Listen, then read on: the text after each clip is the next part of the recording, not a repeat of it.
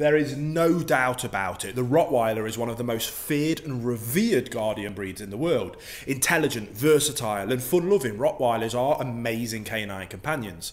But are these muscular guardians also clean house dogs? Well, in today's video we're going to discuss the amazing Rottweiler's grooming requirements in much more detail.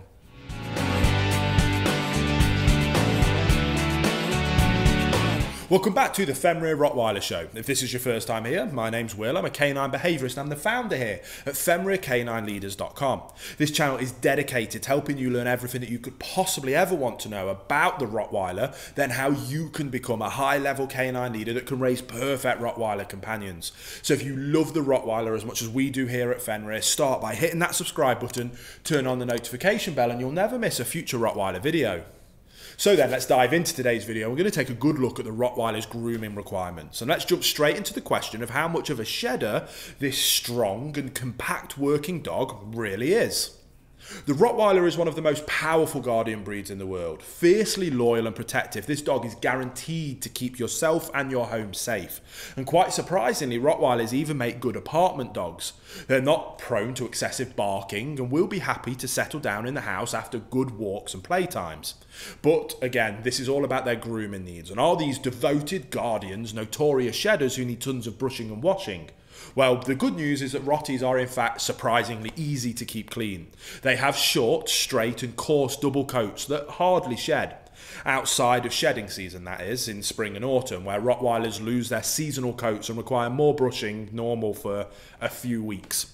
The amount of underwool Rottweilers have largely depends on the climate in which they live, but in any case, the best tool to extract dead and loose hairs from the undercoat is a Furminator, specifically designed for short-haired dogs.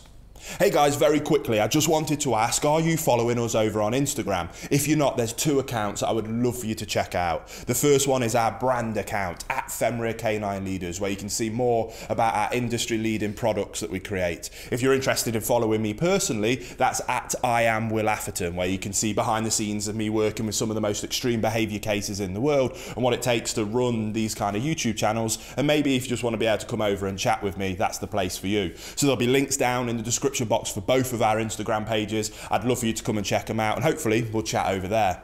Now, apart from shedding season, you only have to brush your Rottweiler once or twice a week with a pin brush and a natural bristle brush. By the way, grooming your dog not only removes the dead hair stuck in their coat, but it also stimulates circulation and distributes natural oils in their skin, which is really beneficial for them. Now, unlike other breeds with long and plush coats, Rottweilers do not need regular baths to stay neat and clean. One bath once every 2 or 3 months is sufficient. In the meantime, you can quite easily remove any dirt or dust just by wiping down your Rottweiler with a wet washcloth. If you have a yard or garden, you can also spray them down with a hose to remove excess dirt. Now, when you do bathe your Rottweiler, use a mild dog shampoo and rinse the dog thoroughly to remove any soapy residue. Because their coats are so short, Rotties air dry quickly. To remove any remaining loose hair, it is best to brush them before and after the bath. And if you want to give their coat an extra nice shine, rub them down with a chamois leather cloth after the bath, or apply a spray-on conditioner for dogs. Now, to ensure that your Rottweiler's floppy ears stay free from painful ear infections, check them at least once a week for mites and excess wax buildup. Alternatively, make it a routine to insert 1 or 2 drops of ear cleaning solution for dogs into each ear.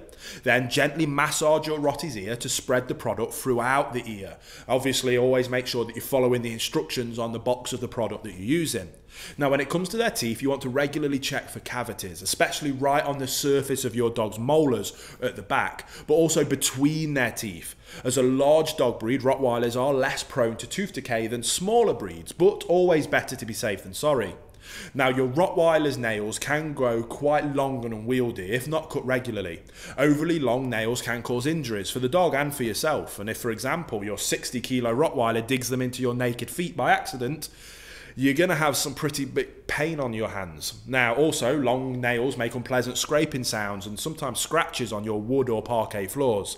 Therefore, best to cut them about every 2 months with a specific nail cutter. To avoid accidentally causing your dog any pain, it is best to only do them in small pieces at a time. And if it's something that you're worried about, ask your vet or your local groomer to do it for you.